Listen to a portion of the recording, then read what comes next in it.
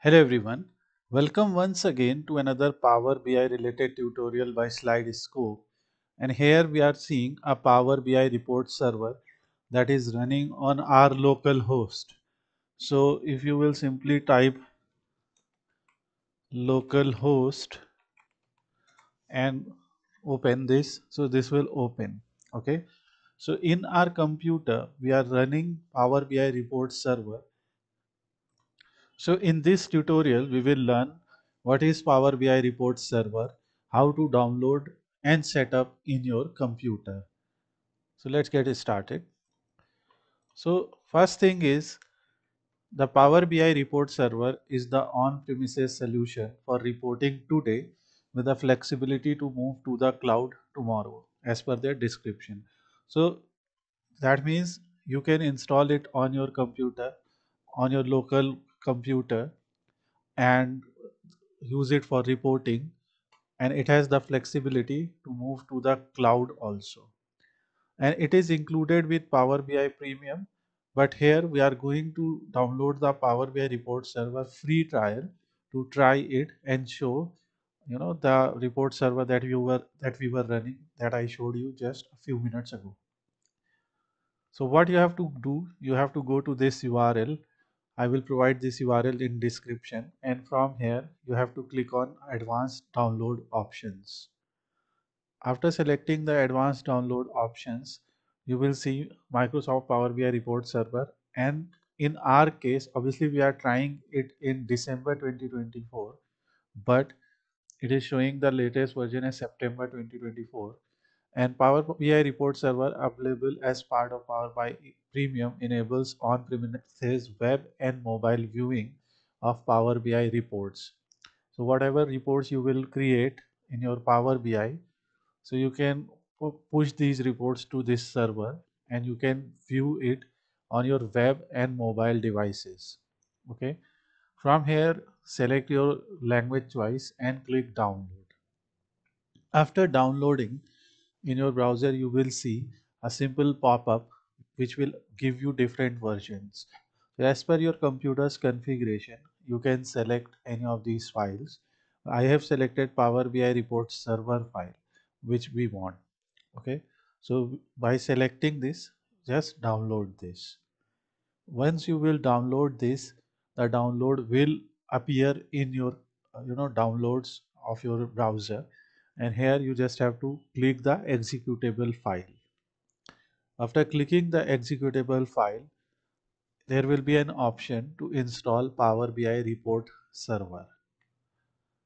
Here we have selected a free edition. There is also a developer edition, but since we want to try this, we are selecting the evaluation which will expire in 180 days.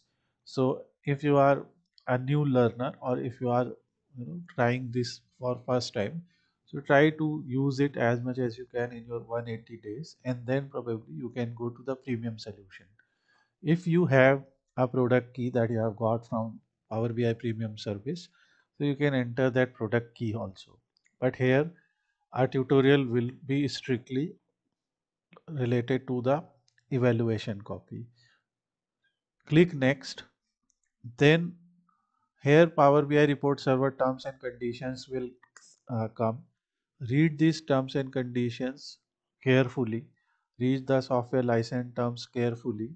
And if you agree, click I accept and click next. When you will click next, you will see Microsoft Power BI report server, and it will install the database engine. So you will need an instance of SQL Server database engine to store the report server database.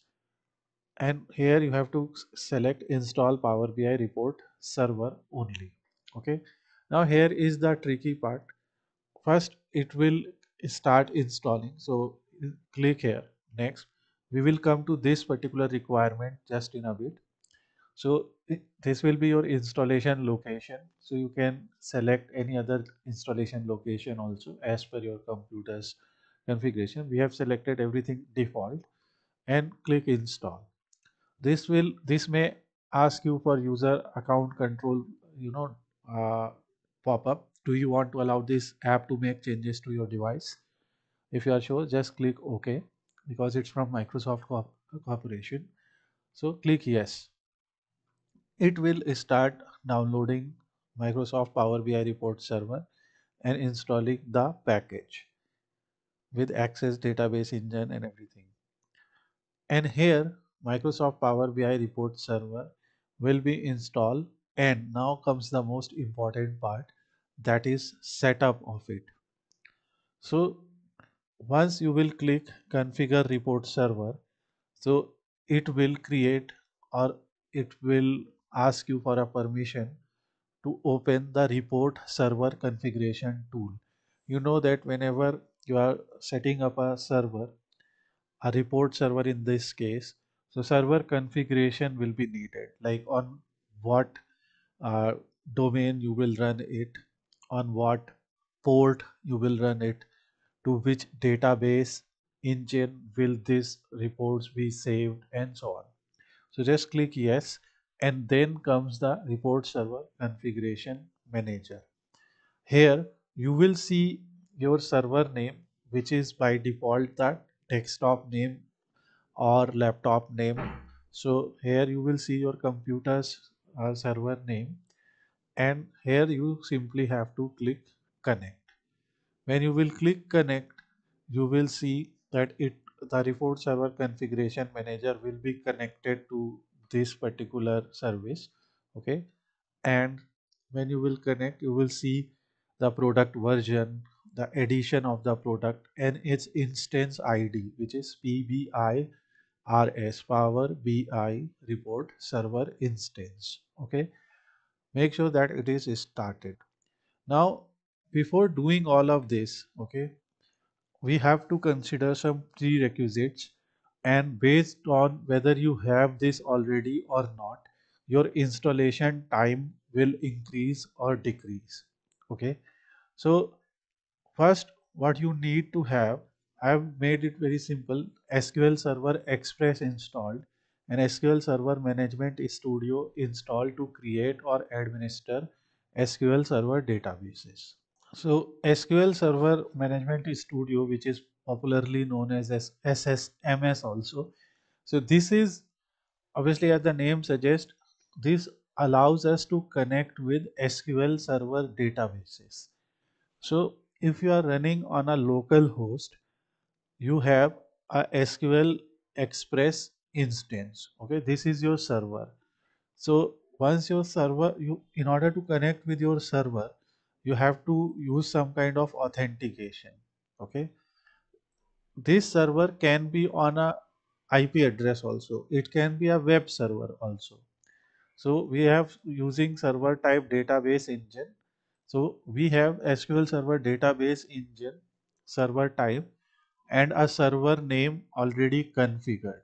Okay, I will share another video where I have explained how to install SQL Server Express and how to install SQL Server Management Studio in a link to this video. Okay, if you have all of this, you can skip uh, 2 or 3 minutes ahead. If you don't have, then you have to understand this. So here when you will connect, you will see that you will be connected to your server instance, and in your server instance you will have various databases. Okay, here you can see our report server, which we have named as Slidescope report server. This database is also present. So you will understand how to create this. And these are normal databases for our application. This is a hospital database. This is a doctor prescription system database. If you will simply open a hospital database, you will see some tables like doctor, OPD booking, patient. This has nothing to do with Power BI at this moment, but I am just showing you that in the same object explorer, in the same server where our application databases are hosted, in that same uh, SQL Server instance, our report server databases will also be created. If you will simply Google SQL Server Express download, So first you have to install and configure SQL Server Express.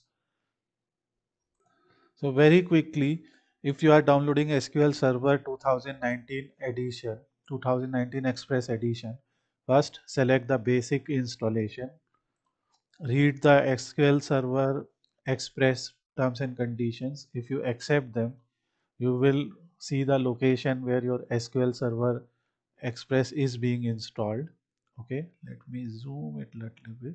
Yeah, and then once SQL Server Express is installed, you will see the name of your SQL Server instance. Okay, so whatever is your computer name or your server name and backslash this, with the help of this you will be able to connect with SQL Express. Then if you want additionally to create databases, you can install Microsoft SQL Server Management Studio. So the installation is very simple, and I will also provide a link to video as I said, so that you can install this. So you can install these two uh, different softwares, and I have given links to both of them. I will provide links in the description of the video so that you don't have to you know find it anywhere else. Otherwise you can simply Google it. So now what we have done so far, we have installed SQL Server Express Edition. We have installed SQL Server Management Studio optional to create and administer the databases of SQL Server, and we have downloaded and installed Microsoft Power BI report server. Okay, now once you have done all of this, so you will be able to see your configuration manager like this, like I am seeing. Okay, in your configuration manager you have your web service URL. In your web service URL you will be able to see the port on which your web service will run, the virtual directory where your report server will be hosted. Okay, and whether HTTP certificate is there or not. So you can leave all of these behind as it is, and you will see your URLs. In your databases, you will see an option to change or create a database. Okay, and in your credentials, you will be able to see your credential settings. So what happens is, suppose, let me close SSMS for you. So when I am opening SSMS, the SQL Server Management Studio, you can see the instance name of your SQL Server Express and the host URL. The same host is there here also. The same host. Okay. You can write localhost also. So the same host is there, but the difference is here you are connecting to SQL Server Management Studio, and there you are connected to Power BI report. Okay. So now let's see what we have to do here. So after installing, once you have opened your, sorry, I did from beginning, sorry. Yeah. Once you have connected your server name and everything, then you will see something like this as I showed you. Then you have to go to web service URL, where your web service URL is something that you can note down. Okay.